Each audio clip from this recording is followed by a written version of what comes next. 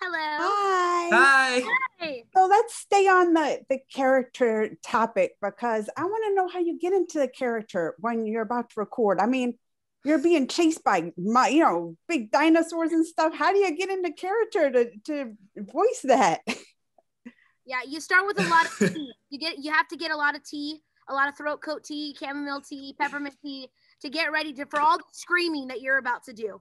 Guarantee every episode you're screaming like crazy. And it's actually a joke when we get to go, "Oh, we're not screaming in this scene." Okay, that's nice. Or, "Oh, we're not running." Woo, great, because I forgot to stretch this morning. It's quite funny to be in a booth all by yourself right now during quarantine when we're, sort of separated and recording in our own booths. I have to warn my family, like, hold the dog back. I'm about to start screaming in like 2 scenes, so nothing's happening. It's just me by myself in my living room running from dinosaurs that I don't actually see. So you're recording from home through this too? Yes.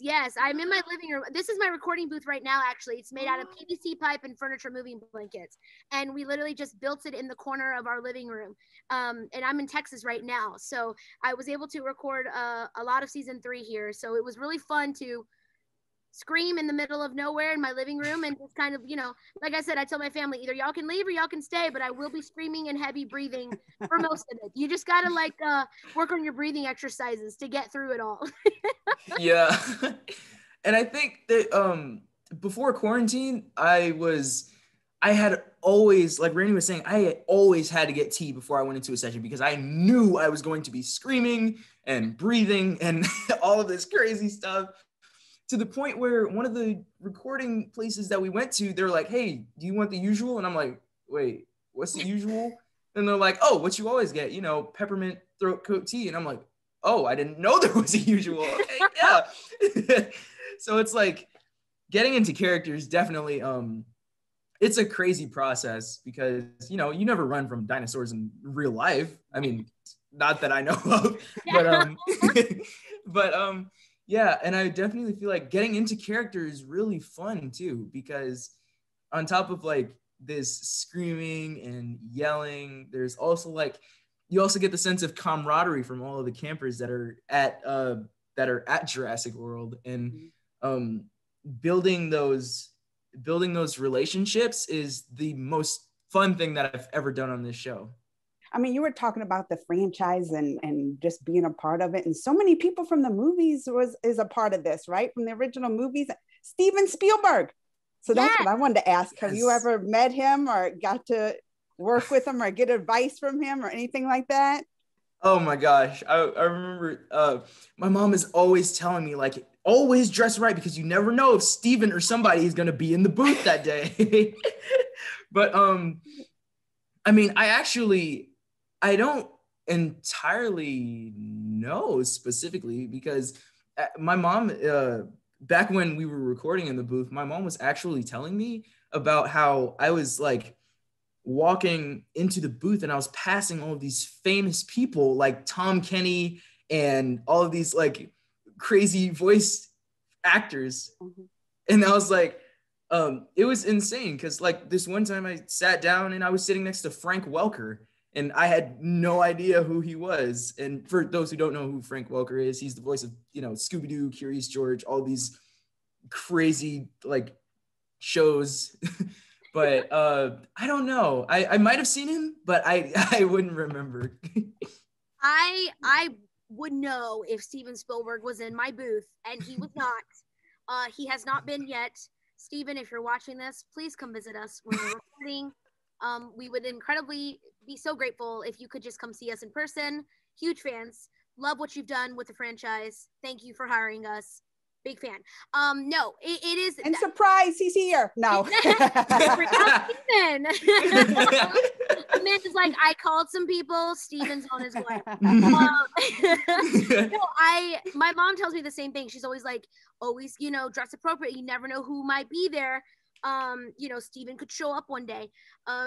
We've definitely heard great feedback from his whole team and his whole department of just, their love for the show and you know, how it exceeded expectations and they're so excited, and we love hearing that sort of thing and that motivation to get us excited about the show and whatnot. I mean, just the legendary names behind it by itself is, I mean, that's just one of the reasons why we are so excited to be a part of this show.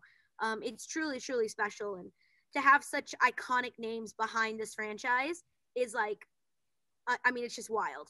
To me, it's just wild to be a part of this. Other than your own character, what characters would you choose to, or even your one of your favorites, and why? Because what qualities do they possess that make them that? Oof. I mean, having to pick our favorite characters other than ourselves is always so hard, because it's like everyone brings such great qualities to their characters, and I feel like everybody's character is so well-rounded, and so just alive when it comes to watching what they do and how they move and how they think and talk at Camp Cretaceous. I personally, I love Darius. I love Paul's character. I think he is so smart and so kind, and him being the youngest, I think it's so tough to come into a situation like he was, where he was like very overly enthusiastic to come in and sort of get that environment where like, oh, maybe not everybody feels the same way that I do. But at the same time, he's so not afraid to just continue being his dino nerd self that everybody calls him. He's not afraid to showcase that. And I love that about him. I love the knowledge that he has about the jungle and the dinosaurs and Isla Nublar and Camp Cretaceous. I mean, he's sort of like, I feel like Darius is like the Jurassic fan at home. That's like, oh, that's me, that's Darius. Is like, I feel like every fan that I've ever met is like a Darius, where they know so much about the show in every way, shape, and form.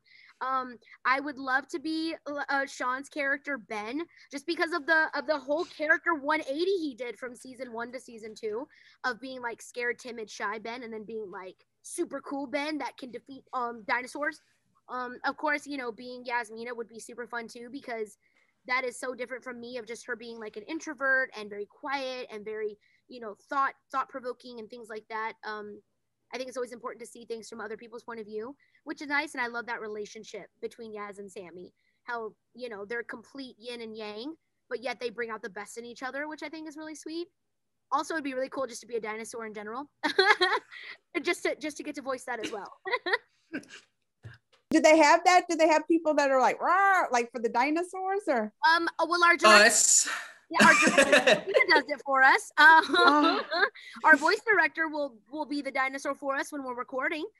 She'll go, and then, you know, like in season 1, she'll be like, and then Tora walks up and action, and so yeah, do for us. So yes, she will sometimes Scott, our co-creator, will come in and he'll be like, oh yeah, so this dinosaur, guys, kind of sounds like this, or this dinosaur will look like that. Let me show you like a sketch of what we're thinking for this dinosaur. So we'll get some inside scoop of that. But yeah, I don't know how they get the sounds for the dinosaurs, their voices, but our director Serena will voice them for us. So that's always a treat. And yeah, I feel like, I don't know, Raini, have they had you do dinosaur noises on this show too? Like, as Sammy doing noises? Yeah. Yes. Yeah. I do like dinosaur calls to like if we're doing a distraction of some sort, like some weird dinosaur noises. Or if I'm trying to like, I don't know, like, yeah, I think that's the only reason why I did them, for like a distraction of some sort, or like trying to get away from something else. I've had to do a couple of fun dinosaur noises, and they sound strange every time. At one point, one of my noises came out like a goat. So I was like, that does not sound right to me. So it's just finding that balance of what animal am I channeling today for my inner dinosaur noise. Yeah, man, I always get embarrassed when somebody mentions like that scene when we're on the zip line and I'm doing those dinosaur calls. I'm like, oh gosh, she sounds so terrible. But it's also funny because we're in our booths like by ourselves, or if we're recording in person, there's like 6 people behind the glass wall, like watching you, you know, yeah. Like you're like, this feels silly. Is this right? Is this what you want? It always feels silly, especially even when you're by yourself and everybody's watching via Zoom. You feel very silly trying to make noises in your living room. Yeah. That's fun. Well, thank you guys. Thank you.